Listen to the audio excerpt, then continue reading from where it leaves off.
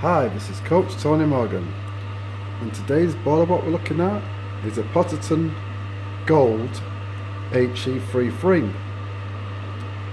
Now you can see it on the display, it's showing an error code E133, which is an ignition lockout. I've now reset the boiler by pressing to reset, and you can't hear what's going on, but once the kettle starts boiling, because we're having a brew, I'll let you listen to it again when it's a bit more quieter. Before we go and look at the boiler about the sound, I want to show you something what I just realised. If you look at that, that's pretty good fitting of a kitchen unit on the boiler. Now we'll look at this. Right, we've got the front down, and we're now going to take this combustion cover off, and then we'll look inside and we'll check what's going on. So we've got two screws here. Yep.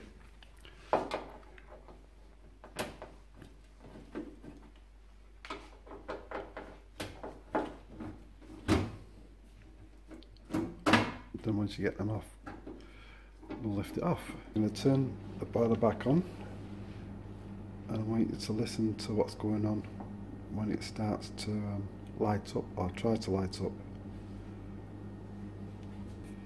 So I'm not waiting around too long, I'm going to just override the controls and bring it on by doing this. Watch this.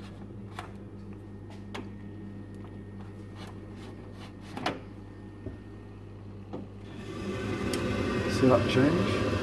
It's gone to Masterful Engineer mode now. Put the fan speed to 100%. And now wait for it to light up.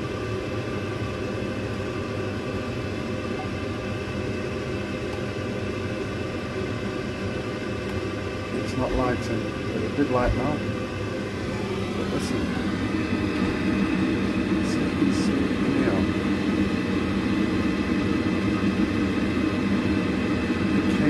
Short while and went off.